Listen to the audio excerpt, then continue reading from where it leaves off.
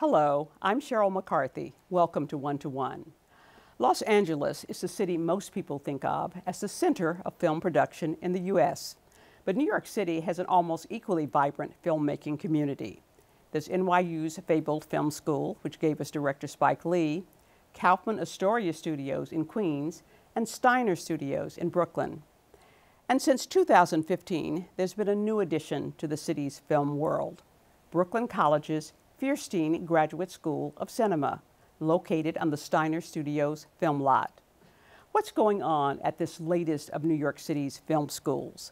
Who are its students, its teachers, and what does it see as its unique mission? Here to answer those questions are Charles Haine, acting program director of the Feirstein School, and Khaula Malik, director, producer, writer, and an alum of the school. Welcome. Thank you. I suspect most New Yorkers don't know that Brooklyn has its own graduate school of film. Tell me how and why the Feirstein School got started.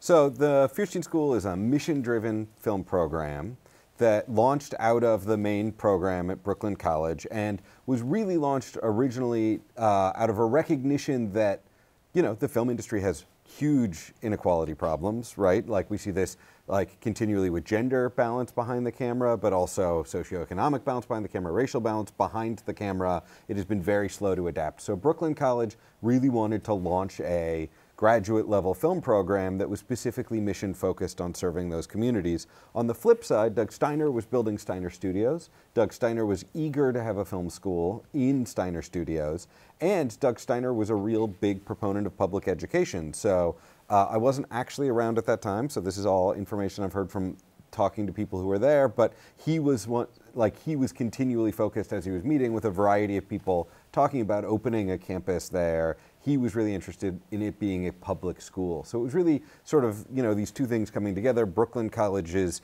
you know, it's one of the most diverse schools in the Northeast, one of the most diverse schools in the country. Their real focus on a diverse mission-driven film program had this location that was sort of perfectly set up for it. And the two came together with a generous donation from Barry Feirstein that sort of kicked things off, and we were able to open in 2015. Okay, now how many students do you have?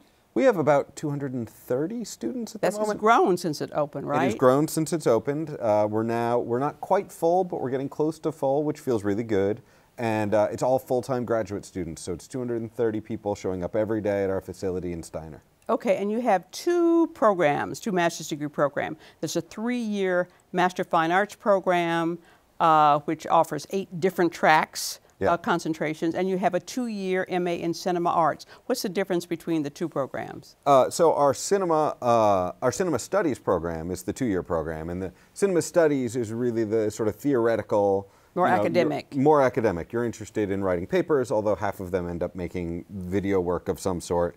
But it's really sort of a professorial academic track, as opposed to the, you know, cinema arts program, the 3-year program, which is we're trying to turn out filmmakers. We're really trying to give people all of the skills they need to make movies. So our cinematography students are shooting 2 projects their first year, 2 or 3 their second year, 2 or 3 their third year, that are really designed to help them launch a career straight out into the industry. And the same is true across all the specializations in cinema arts.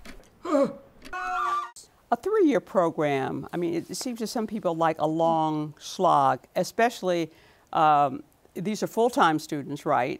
So I assume they are not working jobs for all of our, I would say 95% of our students have jobs outside really? of school. Okay. Well, I mean, we are the most affordable film school in New York City at the graduate tuition? level.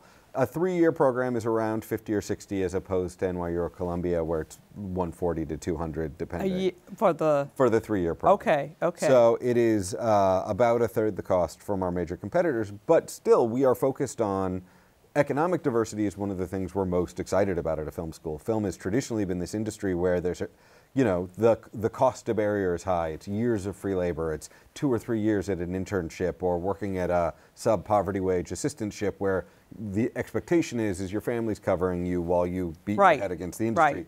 We really want to fight against that. So we're very focused on having the widest diversity of economic backgrounds as possible, but that often means that the vast majority of our students, even while they're in a full-time film program, are working. Now, a lot of them work on campus, which we're really excited about. So they're working in the equipment room, they're working in the post lab, they're working in the facility, so they're spending more time with their students and they're learning more skills in those jobs, but most of our students are working. How do you decide who gets in? Well, so it's an application process and an interview, and it's always really hard. You know, you're always looking for people who have a commitment and an excitement to learn and grow. So, you know, you get, I hope I'm not breaking anybody's anonymity sharing, but you get letters sometimes of, you know, we got an application a couple years ago from someone who's like, I'm in my 50s and my kids are in their 20s and I want to tell them to chase their dreams and I realized I never chased mine, so I have to do this. And you're looking for that kind of like, this is a person who feels like they never got the opportunity to do this and now they have to do it because they're realizing that they never pursued this thing they wanted so much. So those kind of things, when those show up in application letters, those are the kind of things that like really like warm your heart and you're like, oh wow, this is the kind of person we're excited to have in the program. And we're looking for people who are enthusiastic to learn and grow and who are ready for the challenge ahead. I mean, a full-time 3-year grad program is a lot of work. Yeah.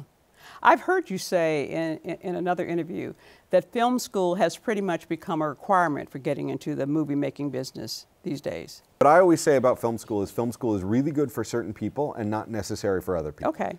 It is entirely possible. I mean, film is one of the last bastions where you could drop out of high school and start working on film sets and claw your way to the top without a film school education if you are the right type of personality. So I don't think film school is necessary for everybody. I will absolutely say it was necessary for me, and for many people it's really necessary because I have so many friends who, you know, pursued film in their 20s and were not able to keep doing their own work because, you know, you need to make a living.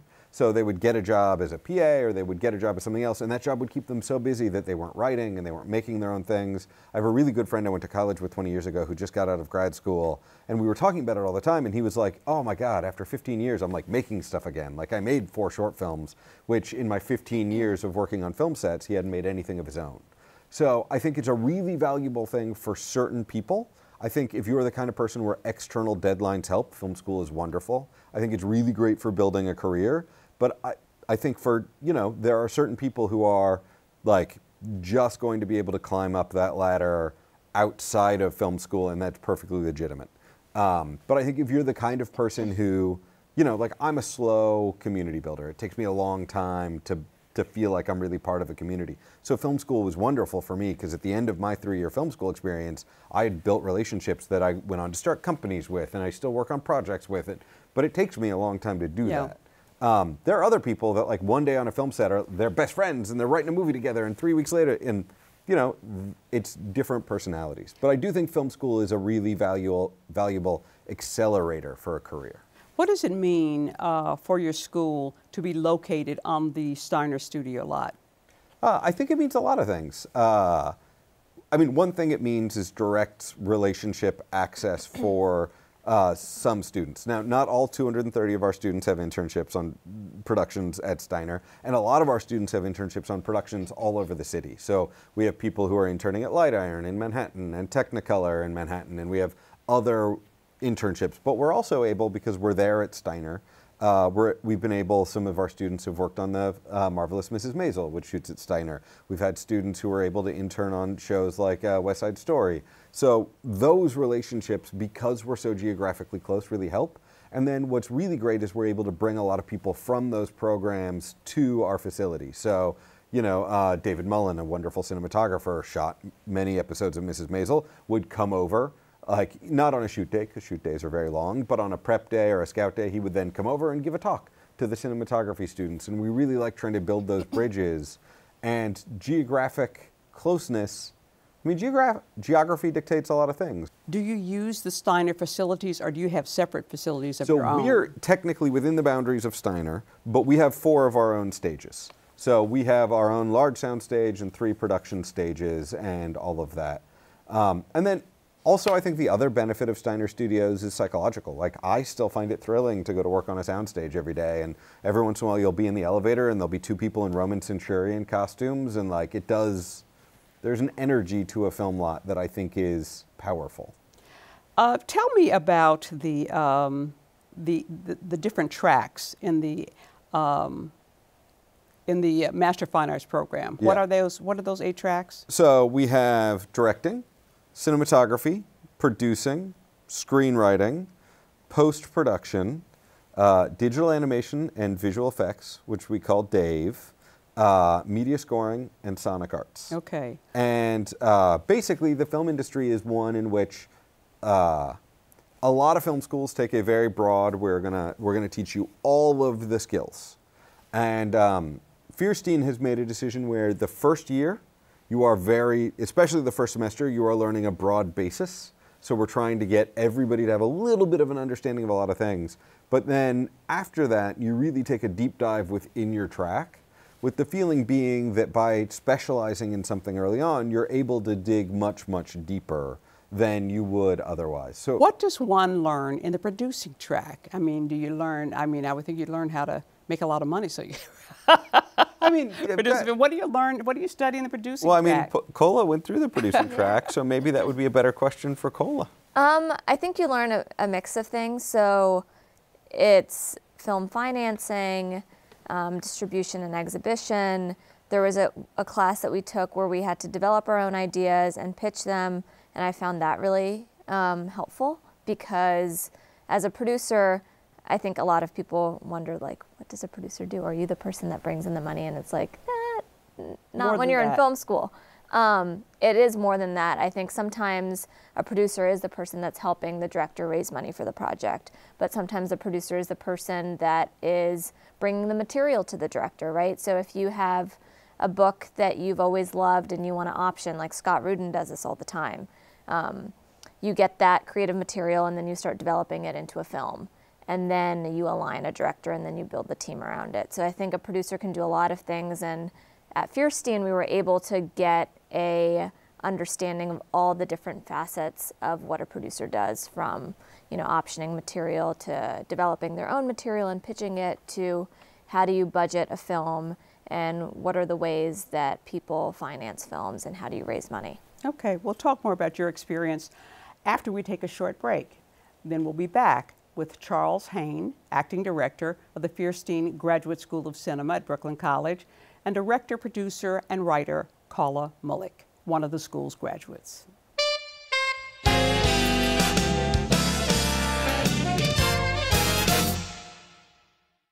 Hello, welcome back to One to One. I'm Sheryl McCarthy, and I'm talking to Charles Haine, acting director of the Feirstein Graduate School of Cinema at Brooklyn College, and director, producer, and writer Khaula Malik, one of the school's graduate.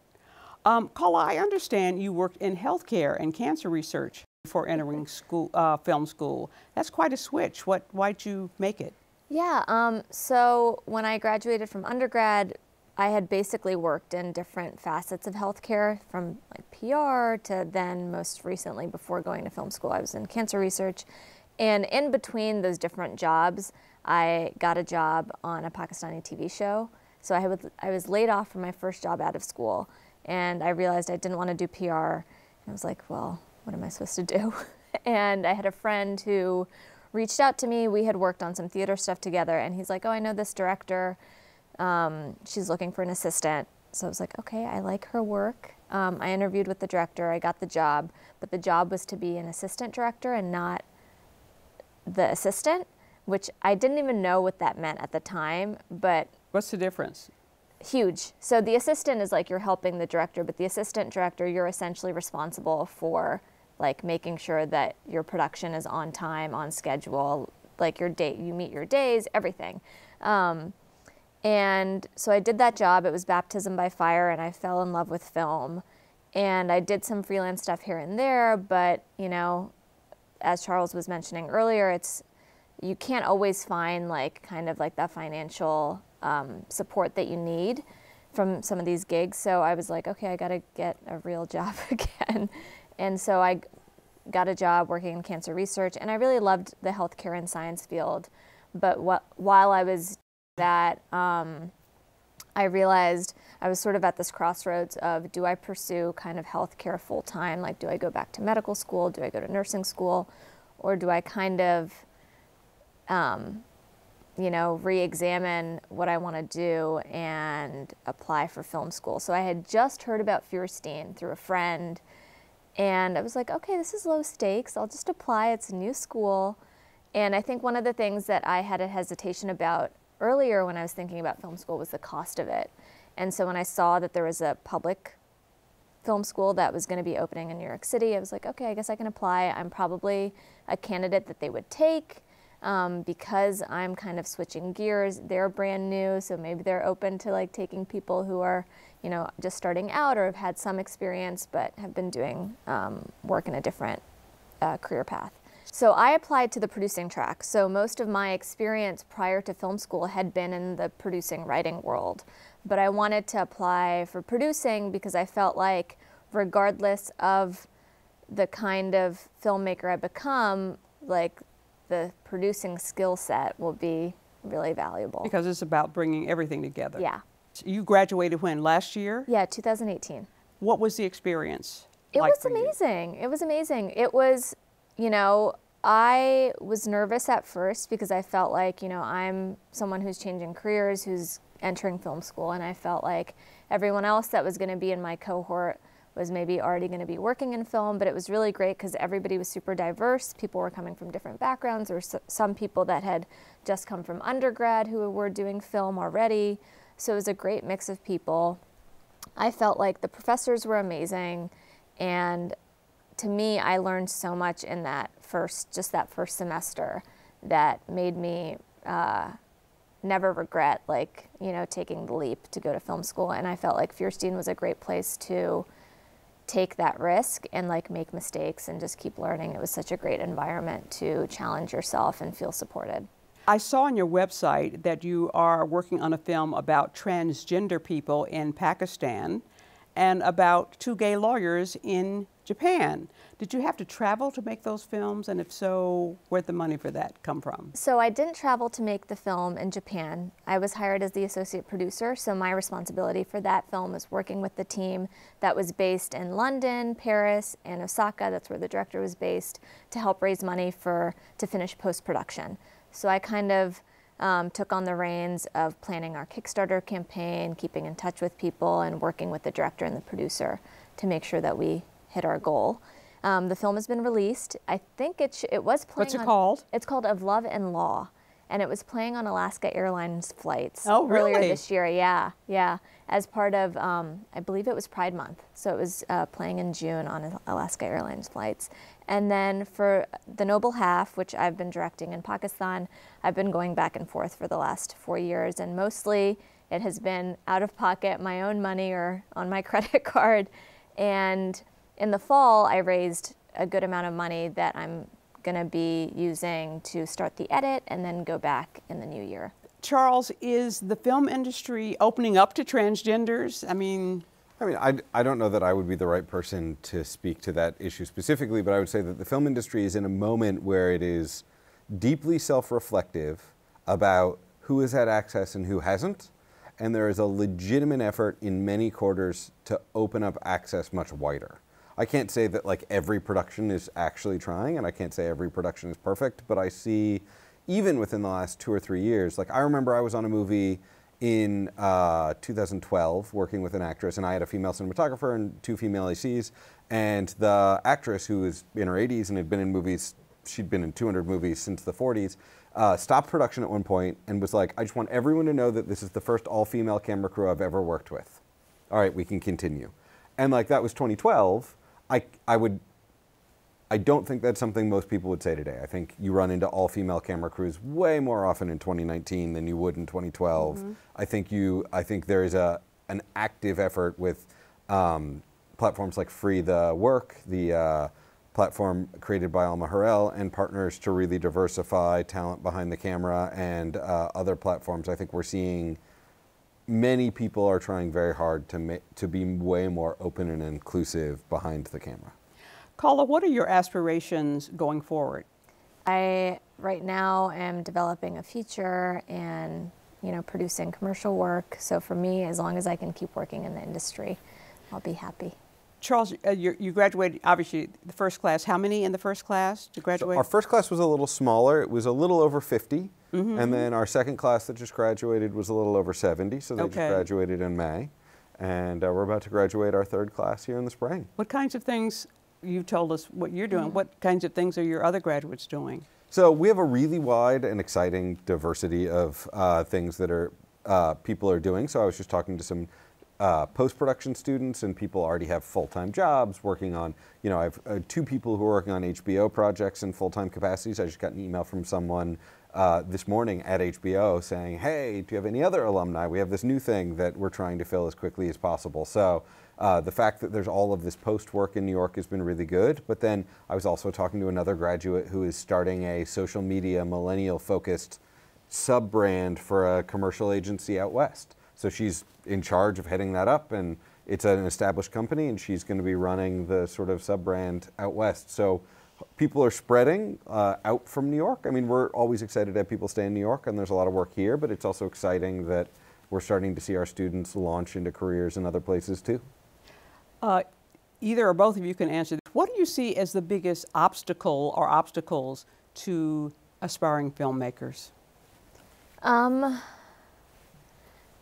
Do you want to go first? Sure. I mean, the film industry is increasing, is a place that is not designed around iteration. So, there's this crazy statistic where somebody was like, the biggest problem in the film industry isn't getting your first feature made, it's getting your second feature made. And there's this idea in film, and I think it goes back to the way we make movies, where like you prep and prep and prep, and then you shoot it all at once, and it's either good or it's bad. And I think finding opportunities to support careers long term are the big challenges that are facing filmmakers, because I see so many filmmakers who get it all together and they get this amazing thesis film made, and that leads to more work. But I also see filmmakers where the thesis film doesn't necessarily come together, and that doesn't mean they're a bad filmmaker. It's hard to make a good movie, and everybody who's made a bunch of things have made things that are better than others. But there's this very roll of the dice feeling about launching a film career where it's like, all right, I roll it once, and if it doesn't land, I'm out. And I think that is a big challenge. The film industry is not someone... The film industry tends to very much be like, all right, well, if you didn't do it perfectly the first time, you're out. And that's something I think is a challenge for filmmakers to overcome. And I think, just piggybacking off what Charles is saying, I think it's particularly a challenge for women.